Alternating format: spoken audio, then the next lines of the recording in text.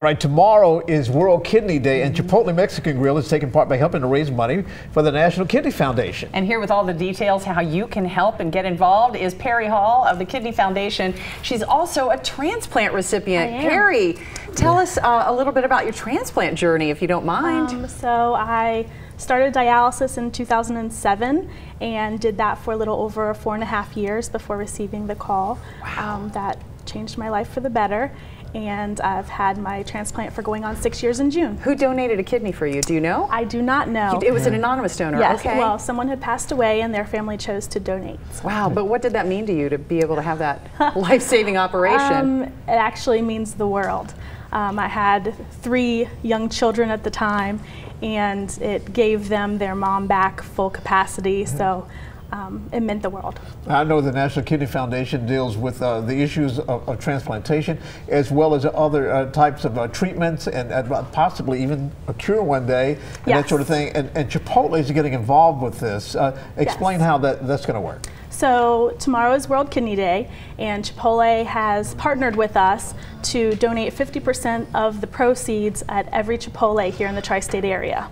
To us. Now, one way to do that is by printing off a poster that you can get online. This is the poster, right? Yes, that is the flyer. You can print that off. You can also show it on your smartphone, or you can also tell the cashier when you're checking out that you would like to help the National Kidney Foundation. But you have to tell them for... Yes, you do have to mention it. You're part of the bill to go to the Kidney Correct. Foundation. You actually brought a prop for us, and I think a lot of people, if you can explain what the prop is, I think a lot of us take for granted that our kidneys are working until they have to go through something like you did, right? Well, and a lot of the symptoms can be equated to something else. Yes. Okay. Headaches, flu-like symptoms, chills, that type of thing.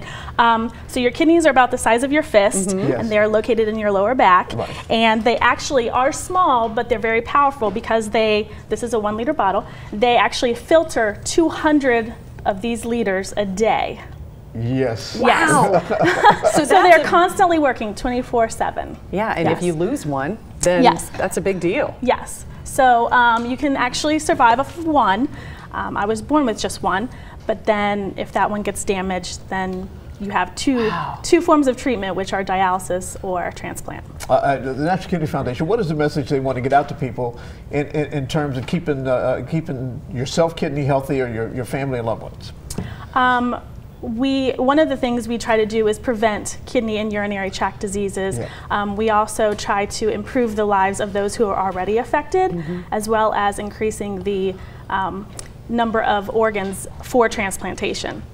Tomorrow we are having a kidney screening on World Kidney Day.